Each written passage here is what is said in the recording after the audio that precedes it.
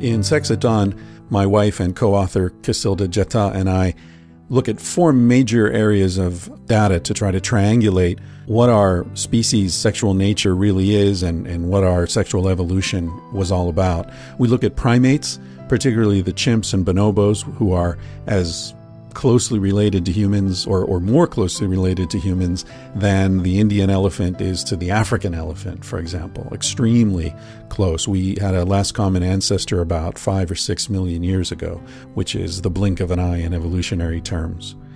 We also look at anthropology, particularly hunter-gatherer societies that live in ways that replicate the way our ancestors lived before agriculture. We look at human anatomy and physiology, so the body, why are the testicles outside of the body? Why do women have pendulous breasts?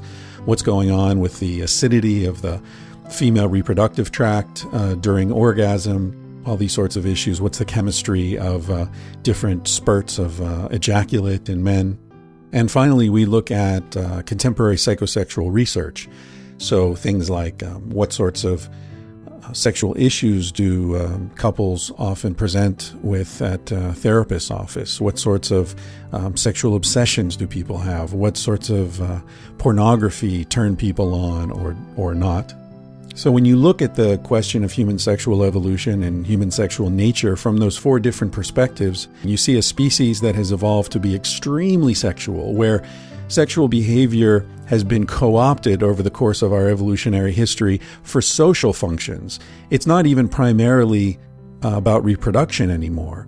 For human beings, sex is primarily about establishing and maintaining complex social networks that are based upon trust and intimacy. That's what sex is really mainly about for our species.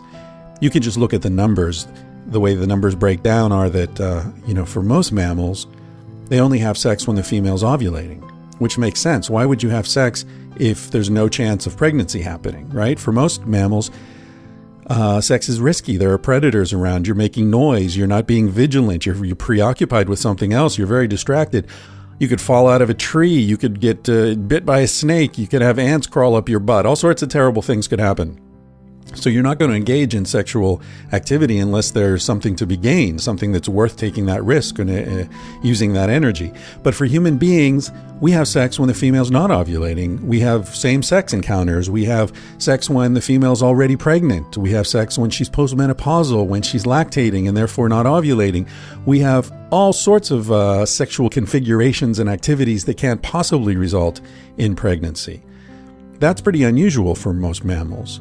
If you look at gorillas, for example, which are the next closest primate relative after chimps and bonobos, gorillas have sex roughly 12 to 15 times per birth. That's a pretty typical ratio of sex acts to birth or to conception for mammals. For humans, it's somewhere up around 800 to 1,000 times per birth. We're way off the charts. People who say we describe humans in ways that make us seem like animals are getting it backwards. Animals rarely have sex for non-reproductive purposes. The only exceptions to this are chimps, bonobos, humans, very closely related, and dolphins, which is very interesting. All of those are highly social, highly intelligent animals for whom the social network is crucial to their survival. Just among primates, there are over 300 species of primate. Many species of primate live in complex social groups, which means more than one adult male living in that group. Of those primates living in complex social groups, precisely none are sexually monogamous, unless you believe that humans are the sole exception to that. In Sex at Dawn, we argue against what we call the standard narrative of human sexual evolution, which claims that humans evolved as monogamous couples where the woman was trading her fidelity to the male in exchange for meat, protection, shelter, status, and so on. This argument, which goes back to Darwin and beyond in some ways, really is insulting to everybody. It basically is an economic argument that reduces women to whores and men to Johns, paying for sex with stuff. We argue that this is a result of what we call Flintstoneization, which is the habit we all have of looking at the world around us, assuming that that's pretty much always the way it's been, and then projecting contemporary conditions into prehistory and just rough up the edges a little bit. So, the Flintstones, people have cars, but you have to make the car run with your feet instead of an engine. You've got the doorbell, but it's a bird, you pull the tail and so on. And we think that similar things happen in a lot of the discussion about human prehistory. It makes no sense to assume that humans evolved in nuclear family units. That's not how hunter-gatherers live today. That's not how any hunter-gatherer society that's ever been studied lives, with discrete nuclear family dwellings where resources are only shared within the family. In fact, what we find in hunter-gatherer societies is that resources are shared widely. Children are raised communally. Food is shared, especially meat, is shared widely. Women have very high status. They bring home more of the calories than the men do. So there's no reason to believe that men were in a position to coerce women and control their sexuality. This didn't happen until the advent of agriculture. If you look at the Old Testament, it says, "Thou shalt not covet thy neighbor's wife." Read it in context and you'll see that's not talking about his marriage. That's talking about his possessions. "Thou shalt not covet thy neighbor's wife, nor his house, nor his ox, nor his slaves," etc. The wife is just another one of his possessions. That's not how hunter-gatherers see relationships. That's not how hunter-gatherers see women or children.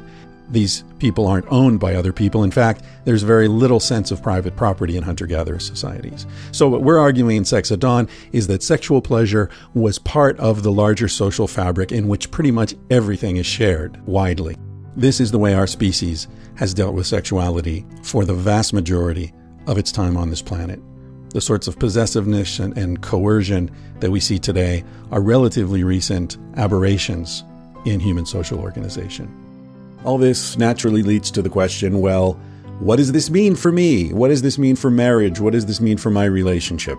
Honestly, it doesn't really mean much in terms of how you should behave. What it tells us is that it's natural to feel certain things. It's natural to have desires for other people. There's no way to avoid that for most human beings.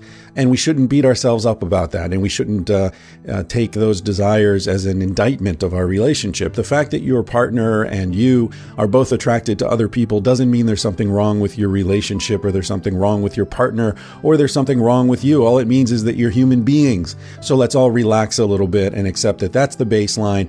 That's the kind of animal we are. Now, what we choose to do with that information is completely up to us. This information is no more an indictment of monogamy than it's an indictment of vegetarianism to say that we're omnivores. Look at us, we're omnivores. Look at the chimps and the bonobos and the other primates who are similar to us genetically. They're also omnivores. Their teeth are like ours. Their saliva chemistry is like ours. Their digestive system is like ours. So we look at all that information and we say, well, okay, we've also evolved to be omnivores. That doesn't mean you can't be a vegetarian. Of course you can. It doesn't mean that there's anything wrong with being a vegetarian. That could be a superior way for you to live. It could be great for your health. It could be great for your pocketbook. It could be ethically superior. That's completely up to you. All I'm saying is, just because you've decided to be a vegetarian doesn't mean that suddenly bacon stops smelling good. It's still going to smell good. You're still going to be tempted because of the animal that you are. And you're going to be more successful in controlling your behavior and designing your relationships the way you want them to be if you're open and honest and you acknowledge that this is the kind of animal that we are. This is the kind of animal you're forming your relationship with. Start from that. Start from an accurate expectation of what sort of creature you are, and you'll have much more success in trying to control your behavior and shape your relationship in ways that make sense for you.